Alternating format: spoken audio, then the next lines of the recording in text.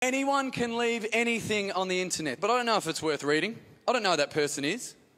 It's like a faceless crime. I don't know if they're an Ivy League scholar or some nutcase who rides public transport and screams about marrying carrots.